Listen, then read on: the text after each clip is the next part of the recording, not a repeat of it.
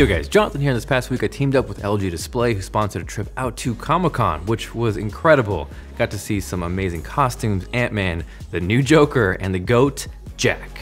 It was my first time, a ton of fun, and on top of that, the mad lads over at LG teamed up with Best Buy and rolled up in a freaking semi-truck trailer packed full of OLED TVs, which included a freaking transparent OLED TV, which I had never seen before up close. It felt like something straight out of Back to the Future.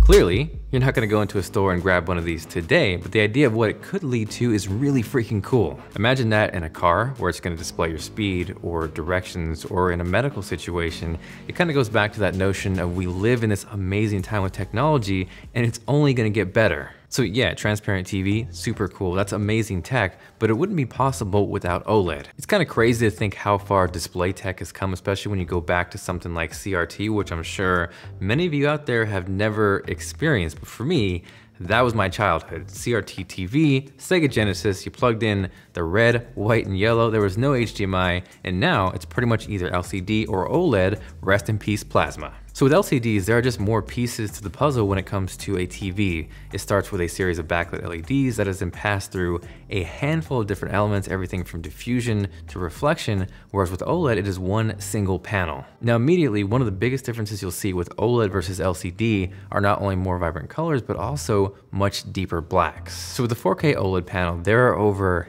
8 million pixels, but what's cool is each of those 8 million pixels are individually powered and lit. So if you're watching a movie or a video with a dark scene, all that black, instead of seeing light like you would on an LCD panel, those just shut off, and that results in those beautiful deep OLED blacks. Now LG, they are pretty confident in their displays. Inside the truck, they had one of their 4K OLED panels stacked side by side against an 8K LCD. For me, coming from the video world, I get that. It's almost like airy versus red. Not to say that resolution isn't important, but I will take image quality all day, every day. Side by side, especially in these dark scenes, you can see LCD really start to fall apart with the OLED panel and those stars. It is just stars plus black.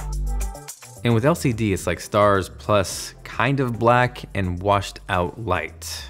Now beyond those colors and those blacks, you also get much better viewing angles with OLED, but going back to the fact that again, it is a single panel that leads to some really cool options. Now beyond those colors and those blacks, you get much better viewing angles with OLED, but going back to the fact that again, it is just one single panel that allows you to do some really cool things. Also, LG displays are so good that they don't only go inside LG TVs, and in this case, it's actually what's used for the Sony A9G. Beyond the actual image quality, with the simplicity of OLED, what that allows Sony to do is cram some really amazing speakers inside the TV, and yes, that image is beautiful, but I was shocked with how good that TV sounded. Like I've never heard low end like that out of a TV without a sound system. That of course also leads to the ability to make something like a wallpaper TV, and this is 5 millimeters thin. Think about that, wrap your brain around how thin that is. And for me, I just keep going back to that thick CRT TV, which honestly, for the first time ever, might be 5 C's thick.